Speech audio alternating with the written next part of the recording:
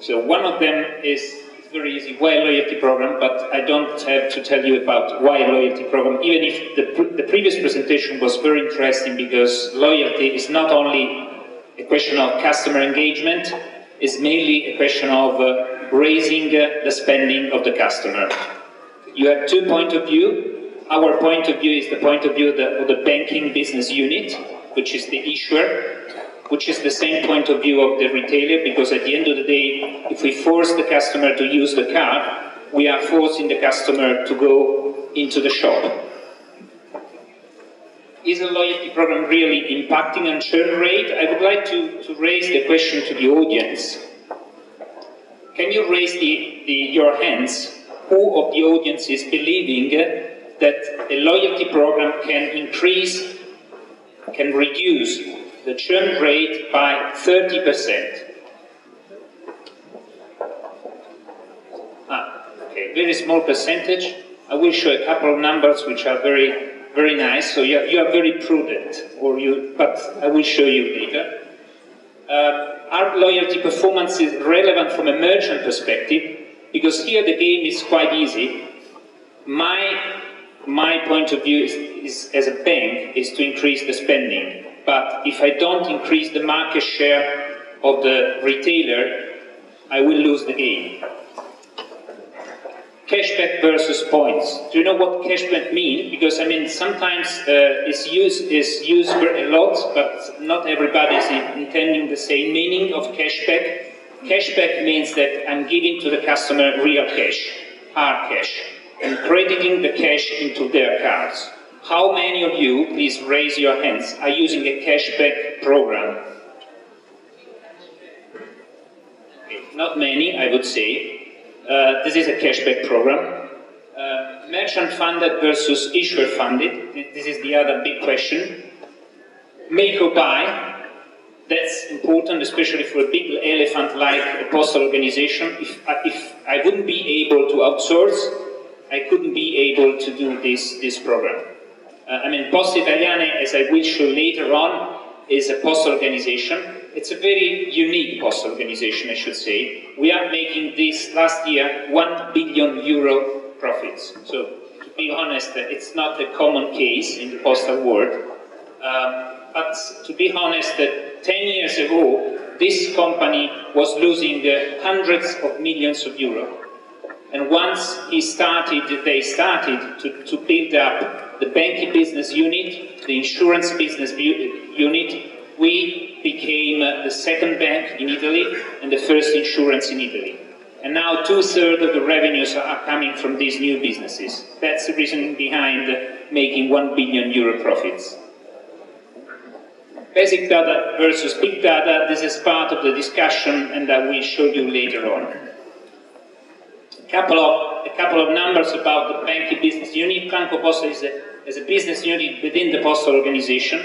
As you can see, we have more than 26 million customers, and the most interesting part is the number of cards that we have. We have 60 million card holders, 6 million are debit cards, which is representing more or less 17% market share. Then we have 10 million prepaid cards. The prepaid card is a new business for the bank, somehow. In 2003, when the postal organization Bancoposta started this business, no banks believed that the prepaid business could be a reasonable business. Now in Italy, you have more than 52 issuers. So prepaid card is really becoming, especially in a country where you have problems in giving credits to the people, could be a very interesting approach. And then we have not so many credit cards, and we only distribute credit cards because we cannot issue credit cards. We are a bank, but we cannot give credits, which during this time, it's a nice position, I would say. So we don't have any particular position in terms of debts. And then in the online banking, we have more than 1.4 million customers. So the asset is the number of card holders, high penetration of debit card. So it's not a credit card business, and it's very important for the program. It's mainly debit card and prepaid. an established brand, because I would say the trust that the people have toward the postal organization in Italy is very high. The other big point is the distribution network. We have more than 14,000 outlets, which means that if we do not consider churches and the police, we have a very widespread network. Okay? So it's everywhere, and this is one of the strengths of being a postal organization. Issues. So the first issue is that the usage is low of the cars, and this is the big issues that we have. Churn rate is high because the banking business is very high. We have more than 800 banks, and it is very distributed. We have 15% market share, and we are the second bank. Okay? And then the limited interaction with merchant. We have not a relevant position as an acquirer, so which means that the type of solution that we have is independent from the acquiring business. Okay? So these are the reasoning behind launching a loyalty program for us. Yeah. So as Paolo was saying, it was quite challenging for Bancoposta to start even thinking of a loyalty program, considering their positioning within the banking market, basically with a limited presence in acquiring.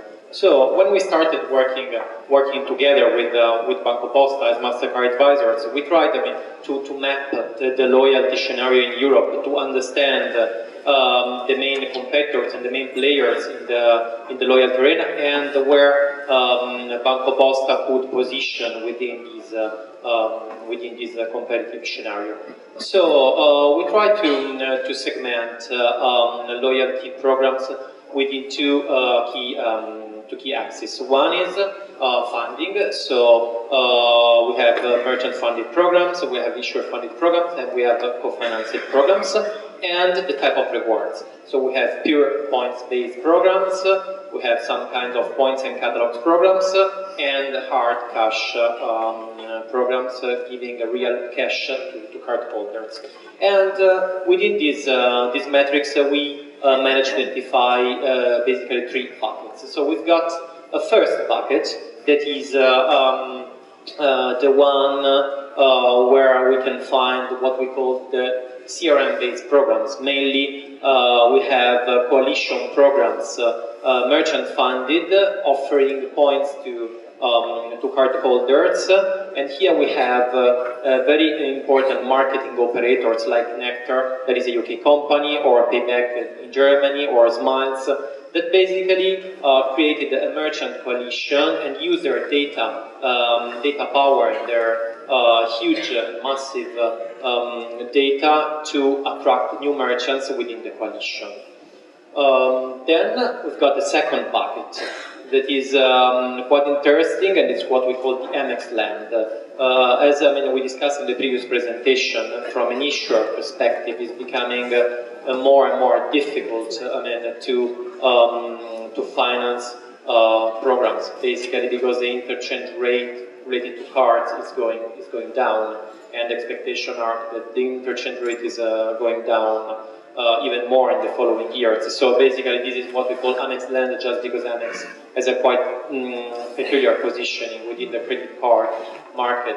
They have a quite affluent product that allow them to offer a membership rewards, that is their affluent program, financed by themselves, or they also have some niche products like revolving cards offering real cashback. But again, it's quite tough for an issuer to position a loyalty program in these and then there is maybe the most important or the most profitable and interesting quadrant from an issuer perspective, that are programs like Guaranteed in Turkey or Barclaycard Freedom in the UK. So issuers, big issuers, that are both issuers and acquirers, so they have a strong and solid relationship with merchants, allowing them to attract new merchants within the coalition. So now you could argue, okay, but what about Bancoposta? Well, we decided, together with Paolo, together with the client, to enter in this, the most rewarding and the most profitable quadrant, but also very challenging, because as Paolo was saying before, Bancoposta has a limited presence in the acquiring. So this was the big challenge that we agreed together. So with this objective in mind, we started literally a journey together with Bancoposta. So we started 3 years ago, helping the bank in designing the program, in analyzing the spending behaviors of their cardholders, because we really think that if you want to create a successful loyalty program, then you have to understand the customer base, you have to adapt the program characteristics based on the cardholder's needs. Then, after 3-4 months of this first phase of program design and the business case setup, understanding if the program would work also from a financial perspective, we switched into execution. So we started the implementation phase, trying to understand what was the best engine, the best platform to run a kind of loyalty program like this, and also, the effort in terms of people, in terms of marketing and communication that the bank had to put in place to start up a loyalty like this.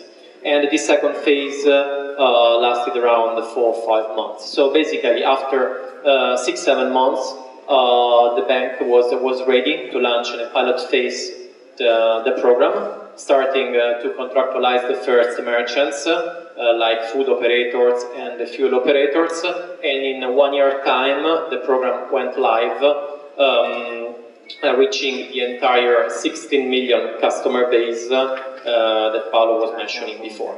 So this is how the program works, and what was our involvement at the beginning in designing and launching the program. So I want to show you a brief video explaining how the program works. Okay, so this is how the program works. But I also want to guide you through which are the key success factors that basically brought this huge success of the program. So obviously, when we designed the program, we said that obviously the brand has to be leveraged. Poste has a huge brand in Italy; is considered a safe haven in Italy, so people really trust what Poste does for them. Then the second element to leverage is obviously their customer base. They have more than 16 million card holders split between debit, credit, and prepaid, so a huge number of card holders to leverage. And then we decided to basically complement these two assets coming from Poste Italiane with a solid engine behind the platform, and Bancoposta decided to partner with us, with Mastercard, to develop a platform together and adapt it to the Italian market. Then data, it's important, and you will see later on that the program really relies on data usage and on analysis of spending behavior to really target the one-to-one cardholders in making acceleration campaigns. And last but not least, the marketing and communication. Bancoposta is really committed and to spend a lot of money, because there is a return in terms of reduction of churn rate, in terms of frequency of card usage, reactivation, and so on. So these are the 3 pillars around the loyalty program. Let's try to understand one by one. So this is how the program works. You saw briefly in the video, but what's the message behind the program is that this program is really easy. We think that in order to be successful, a loyalty program has to be easy, both from cardholder perspective and from a merchant perspective. So, as you can see in this diagram, the cardholder, in order to accumulate discount, just have to make a transaction. So there is no opt-in, there is no subscription fee, cardholders are automatically enrolled into the program, and this is one of the key success factors that we understood is a key differentiator versus other programs in Italy and in Europe that are quite complex in terms of subscription, and this is one of the reasons of their failure, or they are not so successful. And then there is an engine behind it, so as soon as the cardholder make a transaction, our platform, our proprietary platform that is called the Mastercard World System, just tracks this transaction and calculates the total cashback accumulated. And as soon as the cardholder reaches €10, that is a threshold to get cashback, this cashback is automatically credited into the prepaid card or in the account. And then there is a quite complex analytics and marketing activity in order to stimulate spending behavior to the industry and to the merchants that belongs to the merchant coalition. So this is how it works, and easiness is really one of the key message of the program.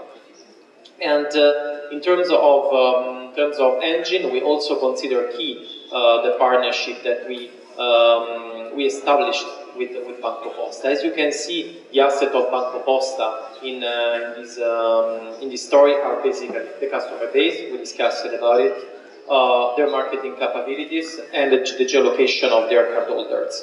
But still, from our side, we brought the knowledge of cardholder spending. So we have a huge knowledge of transaction based coming from our clearing system, complemented with the platform itself, that is Mastercard World System, as I told you, and consulting support. This is important because, as Paolo was mentioning before, in the key questions, Bancoposta has the power potentially to develop from scratch a loyalty platform, to create a marketing department entirely dedicated to loyalty, but still is not their core business. So one of the key messages is that from an issuer perspective, it's better to focus on the core business and outsource what's not in their DNA, like in this case, IT features and advanced analytics and marketing skills. This is a chart which is showing what we are doing from the retailer perspective. How many of the audience here is part of a retailer business? Okay. So I think that you can appreciate here this concept. I mean, generally speaking, the merchant has the depth of the knowledge in terms of what the cardholder is doing within his shop. What we know as an issuer is what the customer is doing in the different industries, and quite enough what is doing in the different competitors. So which means that the Bancoposta view is enriching the view of the cardholders and is giving to the merchant a view which is the only view that is interested in what the customer is doing in the competitor, which is the spending, which is the wallet share, which is the market share. How can we measure the switch from the previous attitudes and the attitude with the loyalty program? So, and that's what we are essentially doing with communication and targeted and geolocated marketing initiative. So we address our customer spending the cards in the competitors, and we move the attitude of the customer toward what is the objective of the merchant, of the partner. And I think this is the only thing that can be done. Either you partner with an issuer, and in this case with this type of solution, so which means that you can track all the transaction in the different industries and see how it moves thanks to the loyalty program, or otherwise, I mean, with points, or with the, also with the coalition programs, which are based on points, but which are not able to track what the customer is doing in the competitor. You can do this. And the merchant, what we ask to the merchants is funding the discount. And that's how the deal. So we pay the communication, we do the profiling, we see what the customer is doing by the competitors, and the merchant is paying the discount. So, this is just an example of how we play with data. So, it's an illustrative example, but just to give you an idea of the knowledge that we have and that we built and developed together with Bancoposta to analyze spending cardholders. Right now we have a complex model built and customized for Bancoposta to understand exactly the level of engagement and the level of stickiness to cardholders within the program, according to their transactions and also to their social network analysis. So we identified common patterns within the Bancoposta customer base in order to really understand similar spending behaviors and build direct mailing and in general communication activities really targeted one-to-one. Very briefly, this is an example of direct mailing that Bancoposta sends on a monthly basis to cardholders with the geolocation features linked to this, so that the cardholder receives a direct mailing with point of sales very close to their residence address and very, let's say, strongly linked to their spending behaviors, merchant by merchants and industry by industry. This is just an example, but just to give you the feeling of the power of data. Okay, so these are the example of all the marketing communication activities that we are doing with a lot of direct marketing. Being a postal organization, obviously we are doing a lot of direct marketing and somehow also all the digital communication that we are doing and all the communication, the point of sales of the merchants. This is the number of the merchants that we recruited, 27,000.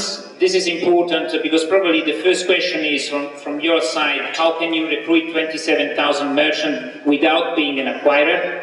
I mean, probably you have in this country also these players that are making voucher meal business, and they are usually going to the small merchants and recruiting them to accept these vouchers, and that's what we are doing. So we also outsourced the recruiting business toward this voucher meal player. And this is more or less, the split that we did in terms of chains. The biggest in terms of number of chains is essentially the petrol and the food business and then electronics. And that's what we have done in terms of network. This is the result in terms of cashback. We were able to give 32 million euro cashback to the customer. It's around 10 million euro cashback per year. The average discount is 5%, and so we have a very lucky customer who received 3,000 euro, which is obviously an exception, not the average, as you can imagine. And this is the answer to the first question. So as you can see, we were able to decrease 50% the churn rate. That's the average churn rate that we have, 8%, and we decreased by 50%, but till 4.3%. If you see the same number within the active customer outside Sconti Bancoposta, which are probably a similar cluster, the reduction is somehow, the decrease is lower. It's only, within brackets, 30%. That's another important, just without going to the single item, I think that the most important number is the transaction volumes within the coalition is 4 times the transaction volumes outside the coalition. So if you compare the 6 months in 2013, compared with the 6 months in 2010, and you see the increase of the transaction out of the network, Sconti Bancoposta, and in the network, you see that the increase in the network, that the 27,000 retailers, is 4 times the increase that we have seen outside the network. That's a very easy way to measure what we have done. If you see from the merchant perspective, we were able to to increase the share of wallet twice versus the situation at the beginning of the program. At the beginning of the program we had 12% share, now we are 26%, and these are real numbers. This was done with petrol, but we can measure all these different performances with the different partners.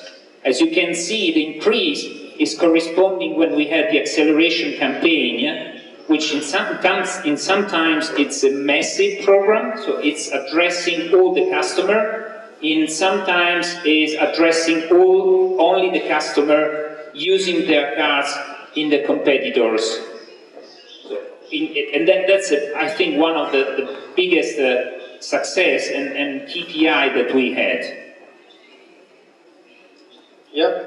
And just to complete the picture, I mean, we discussed about partnership, Bancoposta with Mastercard, and you see, I mean, how the program is huge. And right now we have, as Mastercard advisor, I have a team, basically resident in Posta, working with Paolo and his team, composed of 10 to 12 FTEs, working on all the key dimensions of a loyalty program. So working on marketing activities, so in all the analytics activities that you saw before. But we also, I mean, work to understand the potential of new merchants to enroll into the program. We prepare a business case, I mean, to attract new merchants. We've got some people working, I mean, from a technical perspective in the platform. We work on the merchant operations, so we also take care of all the activities that are related to merchants after their onboarding into the coalition, and last but not least, all the communications activities together with Bancoposta team. So again, important because Poste Italiane decided to outsource instead of build competencies internally. So this is the case. And in terms of key takeaways, so it's important, first of all, I mean, to understand if you, from an issuer perspective, want to start a program being alone or enter into a merchant coalition, what's important is the frequency of transactions. That is really drives the success of a program. Then the reward, we discussed, you saw in the metrics, it's important, especially in Europe and in Italy, to focus on cash. People, especially in this crisis period, is more focused on cash versus point. Yeah, I would say, I mean, outsource. I mean, we are really a big elephant. To dance the elephant, I mean, you need the mouse. I mean, I don't want to consider Mastercard the mouse, but just to be honest, you really need to make things outside the big elephant. Otherwise, you won't be able to do this. We were able to implement this in 6 months, so it was very easy. And the other thing is make as simple as possible. It's a bread and butter program. The customer is not enrolled, has to use the card, and the merchant has to do nothing. Because we only have to certify the POS, but we don't make any type of implementation on the merchant side. And we finish. And finishing, yeah, man. Think on the customer as usual, no? Thank you.